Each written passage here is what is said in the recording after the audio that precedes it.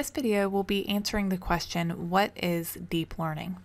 This entire playlist will be dedicated to covering many topics within the deep learning field, and it will take many videos to fully explain these subjects, their applications, and their technical implementation.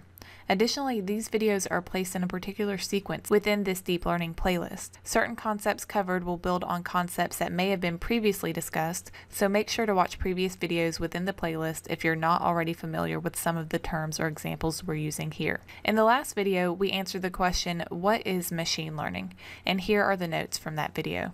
In this video, we'll be sticking to solely covering the most basic idea about what deep learning is and how it's used. And then in later videos, we'll be diving into more detailed concepts, terms, and tools within the field of deep learning. So as covered in the last video, we defined machine learning as the practice of using algorithms to analyze data, learn from that data, and then make a determination or prediction about new data.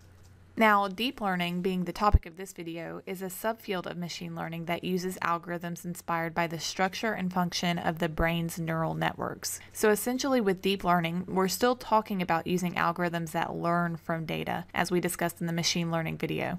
But now these algorithms or models are based on the structure and function of the brain's neural networks. So this learning will occur either in a supervised or unsupervised form. We'll have videos describing supervised and unsupervised learning in detail, but supervised learning basically occurs when your deep learning model learns and makes inferences from data that has already been labeled. Unsupervised learning, however, occurs when the model learns and makes inferences from unlabeled data. So as a quick example, we can think about a deep learning model that has the purpose of identifying whether an image is an image of a cat or an image of a dog. So say we had 10,000 images of cats and dogs stored on disk, and we were to give these images to our model to learn from. If the model was learning in a supervised form, then each image would be labeled as either cat or dog. The model would then understand which image is labeled as what, and then would learn what likenesses and differences there are between the two categories of cat and dog. Now, if the model was learning in an unsupervised form, however, then the images would not be labeled as cat or dog. The model would essentially be learning the features of the different images and then classifying the images into categories based on their likeness or differences